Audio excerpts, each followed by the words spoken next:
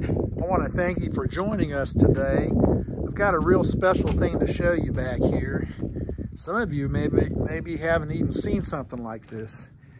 This is a vintage midget race car. And when racing started back in the 20s and 30s, I should say, back in those days, you would see these run these dirt tracks and circle tracks all around the country. Everybody knew they'd have horse races, and when they were through with the horse races, they'd come out and they would actually race these cars. This is a 1938 midget race car, and I'm going to walk around here and show it to you. It's a beautiful, beautiful condition. This particular one is a 1938, and the motor in it is pretty interesting too. A lot of the hot rod guys will understand. This is a Ford Flathead V8 with 2 deuces. Okay, so the Flathead V8 was famous for Ford, and you can kind of see a little bit of it up there. And so this is a 1938 race car with a 1951 Flathead Ford V8. It's got 2 deuces, which means it has 2 two-barrel carburetors on it. It's designed to get around the track really fast. It sits on a trailer that's included. You can see up in the front, it's got a box there where you can put some of your tools and things like that. If you look around here, you'll see some of the interesting things. First thing, you'll see alcohol. Not for the driver. These cars ran on alcohol. And for many, many years, the Indy cars would run on alcohol, and you would not see the flames. If there was a fire, you couldn't see it because the alcohol burned so cleanly. You'd see people jumping around, and you'd see the heat come off, but you couldn't see it. But they could put that kind of a fire out with water. Now, looking back over here, you can see the exhaust on this. It's the little bumper up front. See the exhaust coming out there.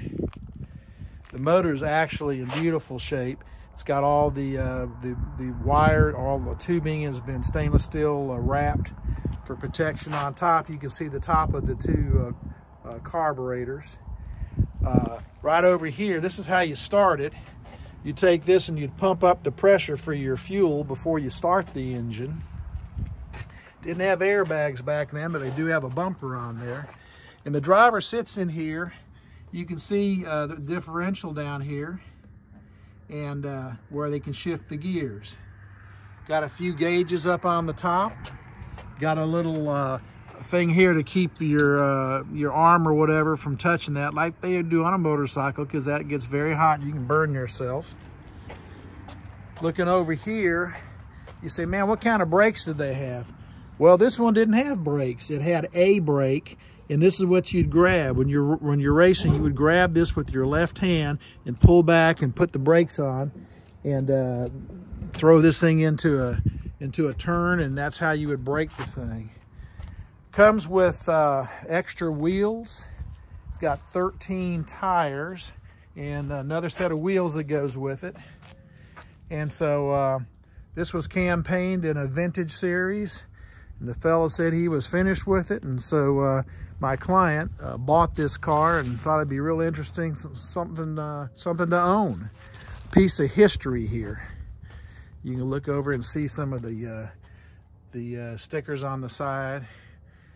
The windshield that comes with it. It's got a cover that goes over it, so when you're trailering it, you can cover the cockpit there.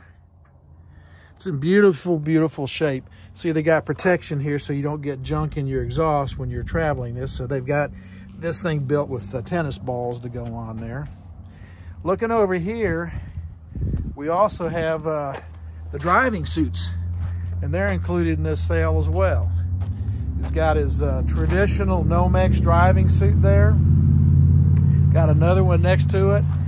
Got the helmet in the back there. So what you could get is you can have a nice little show here. Have a vintage midget race car.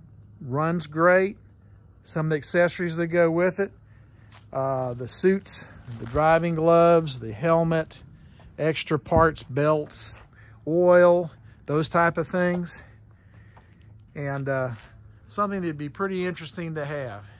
Some of the guys that followed IndyCar and circle track racing can really relate to this setup.